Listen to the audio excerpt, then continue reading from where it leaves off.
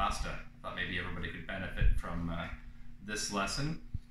Now, traditionally pasta would be made with flour, eggs, salt, and maybe some water, but I don't need eggs. So I'm going to give you some other options, okay? I can also attach a recipe for your basic egg pasta as well. It's super simple, exact same principles that we're going to use here today.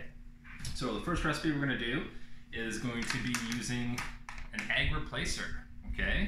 So this is basically just to replace the egg in the recipe for the protein, and then we're going to add a little olive oil to it for some fat. We're using something called semola flour. I learned this from a chef in Italy. It's fantastic, okay? It's kind of like a cross between semolina and regular flour ground super fine. It makes a lovely textured pasta. I don't do it any other way now, okay? So that's the first one we're gonna make. All right, so we're gonna start with the first one. So just the 100% semola using our egg replacer. We're going to use a food processor, guys, okay? Now you could do this recipe by hand in a bowl, do the old well technique where you put, you've probably seen this before, where they put the egg in the center and then slowly incorporate the wet into the dry. But what we're gonna do is use the food processor. It's going to save us energy, time, and it's actually gonna help with something called gluten development. Okay, so it's going to work this dough faster than we ever could with our hands, and help create a stretchier, more adhesive pasta dough at the end. Okay, so I'm going to start with the semola flour, which I have 275 grams for this part of the recipe. Okay, semola flour into the processor. If you don't have a scale and you're going to do any type of baking and cooking in general, I do recommend getting just a standard food scale that you can use. It's so much more efficient for some weights. Some recipes will have measuring in cups, teaspoons, whatever.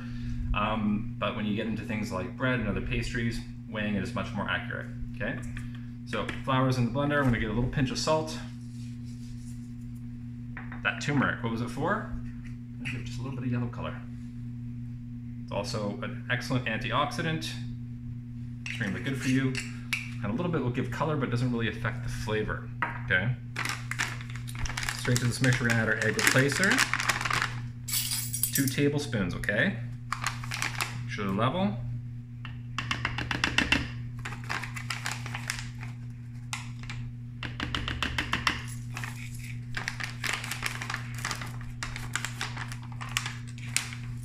Now, before I add the rest of the ingredients, I just want to make sure that's all mixed together evenly, okay? So I'm going to put my food processor top on. Let's give it a couple little pulses.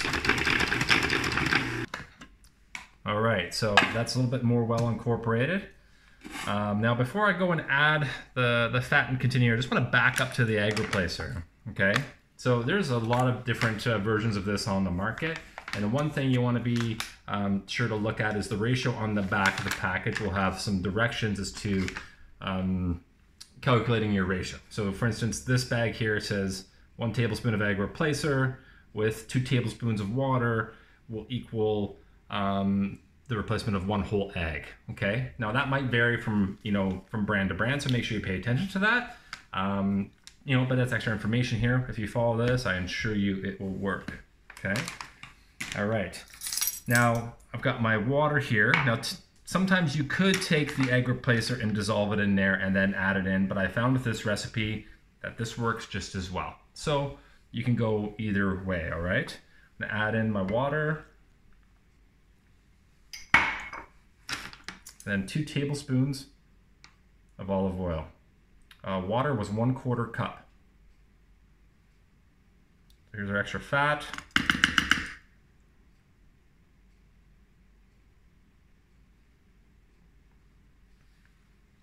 This is taking, place of the egg yolk, which is where you get all that nutritional fat, okay? Our lid back on, and we're gonna combine. And let it mix thoroughly until it starts to come to a point where it starts to almost kind of dough together.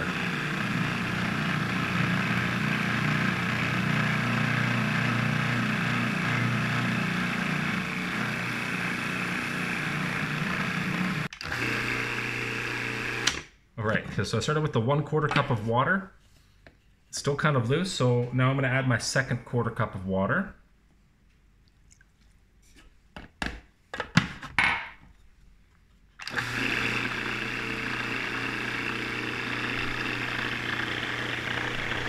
Find every batch is slightly different, so you might have to adjust the amount of water that you add. You can see it's starting to come together, but I really want it to start to ball up. It's almost there. It just needs a little bit more water. So this is where the chef part comes in. I want to improvise a little bit. Just get a little bit of water.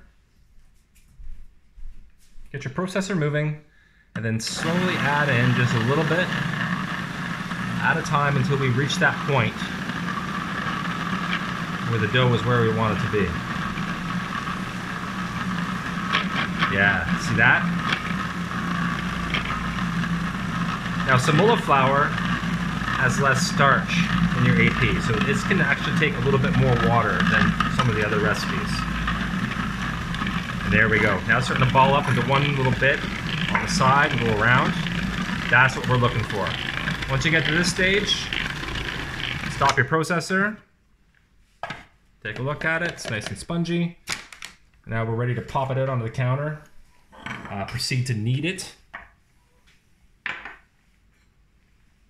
All right, so just remove this dough, guys. It's all held together.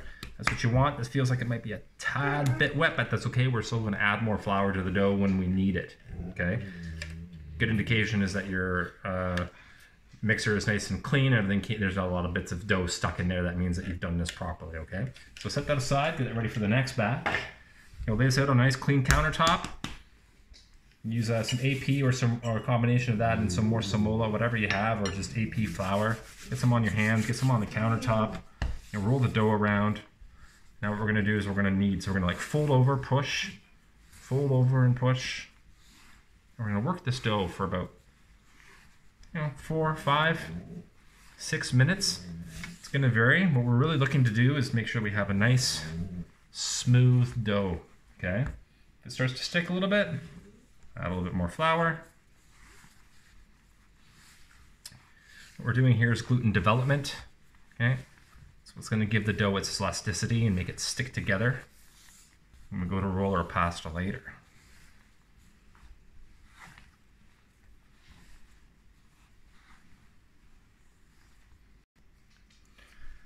All right, so I took a short break there, and now you're gonna be about 5 to almost 8 minutes in of kneading. You want to get the dough nice and smooth, okay? Nice consistency. And what you do at this point is you roll it into a ball. Shouldn't have any breaks in it, okay? That means that you've kneaded it enough. If you see that it's breaking around the edges, it means it needs more time for gluten development, more kneading. Once you have it all balled up, now we have to let it rest. So the rules with pasta dough, generally you want to let it rest for at least half an hour before you use it. Now you can make it a day in advance, put it in the fridge. It'll last in your fridge for a couple of days. You can come back to it later. Only thing I do suggest is if it does go in the fridge, make sure you pull it out and let it sit out for maybe about 45 minutes before you work with it so that it comes to room temp, all right? Otherwise it's completely different texture to work with it straight out of the fridge. So I'm just gonna wrap that up. Some plastic wrap. And I'm gonna pop this one in the fridge.